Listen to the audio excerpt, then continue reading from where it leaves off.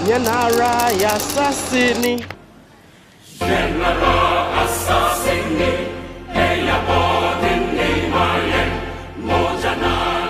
Welcome to Ghana. This is a beautiful side of Ghana, and most of you have not seen this side on TV or anywhere else. So developed, skyscrapers, really nice roads. It's totally lit up at night. Wow, makes me proud to be now Ghanaian. Hey, I feel like you're more Ghanaian than most Ghanaians, you know? I know, right? The fact that you're even promoting Ghana to the world, I think we need to give you those flowers. Oh, Ghanaians, we need give to me give my you that flowers. Ghana passport. But you know what? This place deserves it. I mean, because it really stands out, to be honest, you know. Where do I even start? Do we talk about how lit it is at night? Should we talk about how the roads are really good? Should we talk about the skyscrapers? Do we talk about the security you feel when you feel like this place is so international?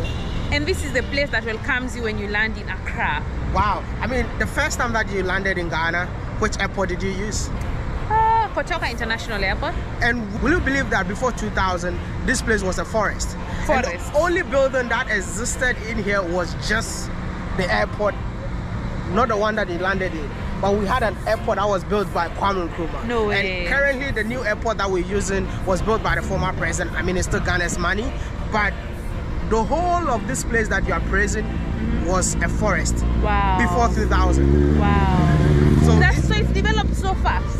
It shows that Ghana has changed. So, I mean, those of you who have never been to Ghana since 2000, definitely when you land in Ghana, you'll be like, is this the same Ghana that I left? Wow.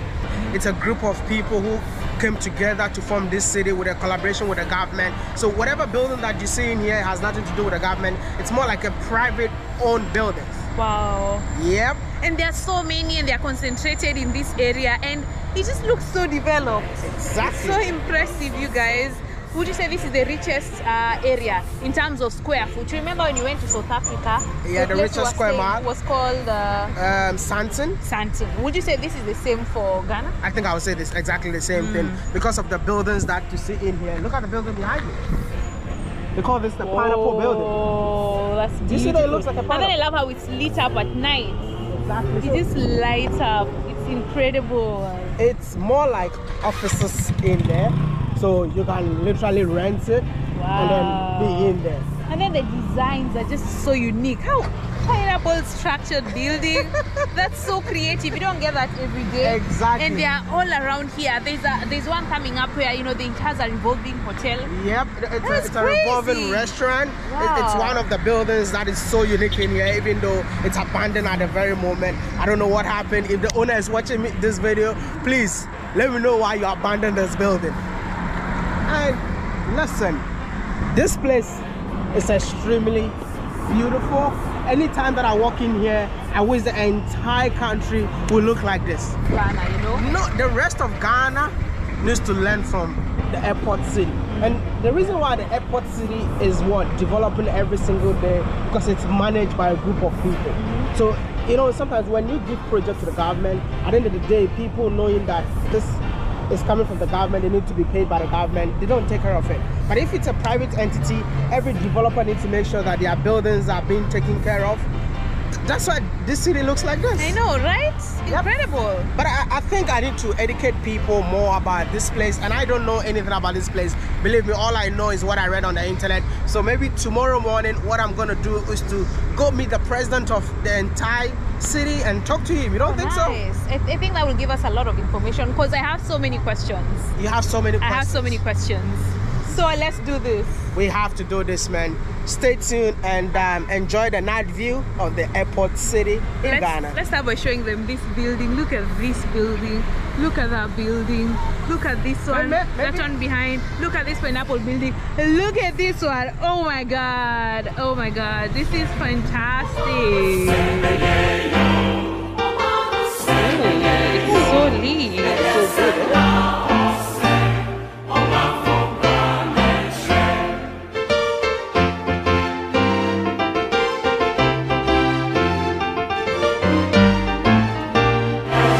Excellency.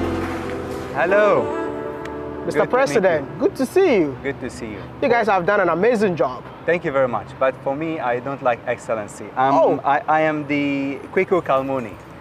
Kweku? Kweku Kalmoni, yes. You call Kweku? Were you born and raised in Ghana? Yes, I was born in Ghana. How do you think you can be called the Kweku? It means you are Wednesday born. And Wednesday born, we are smart people. You know that? Who lied to you? Hey! Who lied to you? I don't agree with you. I don't agree with you. Who lied to you about Wednesday borns? But it's a pleasure meeting you. Listen, my first question is, since you are the president of the Airport City Association, does it mean that you own a property in here? Yes, absolutely. All the members of Airport City Association, we are owners of the building. I'm the owner of Silver Star Tower, you see here. The research that I did was this place used to be a forest. Is that true? It's true. It used to be a forest. So in the year 2000, the government did an auction. Okay. And we got 2 pieces of land and we built Silver Star Tower 1 and other offices came up. Because of this, this became the uptown. You have the downtown and now we have the uptown of Ghana. Does it mean that this is with a collaboration with the government or you own the land fully? No, we own the land fully, but the government did the urban plan that they don't want bungalows here. They want all of us to have mid-rise and high-rise. Okay. And that's what we did. And as you see, we do have mostly office space, but we do have hotels. We have the Holiday Inn, which is complete, and we have the Marriott, which is complete, and the other office buildings and other hotels coming up. I want to know if you can tell me what is so unique about the Airport City. Wow, that's a wonderful question. The uniqueness of Airport City that you have 29 acres of prime land which have all the new buildings all in one location. They are not dispersed at different places. And as you look here, you see the buildings are all nice, modern, tropical design. Okay, so this is wonderful. And especially when you come at night, you think you're not in some forest anymore. You are now in the Wakanda of Africa.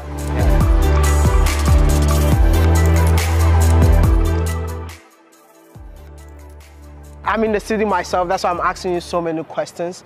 So which means that the Airport City Association manage the city now?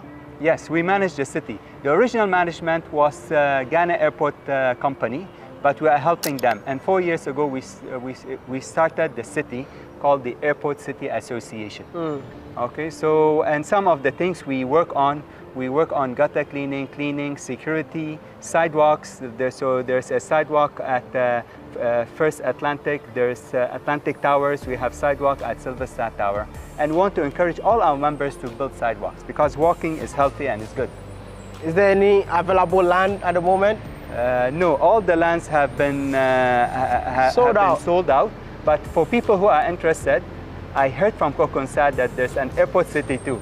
So maybe you can see my friends at the airport for Airport City too. So this is a private city?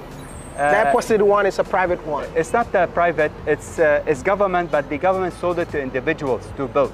So Airport City 2 will also be sold to private citizens to build. So they manufacture or they do the master plan. And they say this area we want office, this area we want hotel, this area we want maybe an apartment. After the government sold the land to you, does it tell you the kind of building that you need to build in here? No, they only tell you about the zone. But you decide on whatever design you want to do and the height. You can decide to make it 5 stories high or 10 stories high. But obviously, since the land is prime, you want to build something very nice on an international level.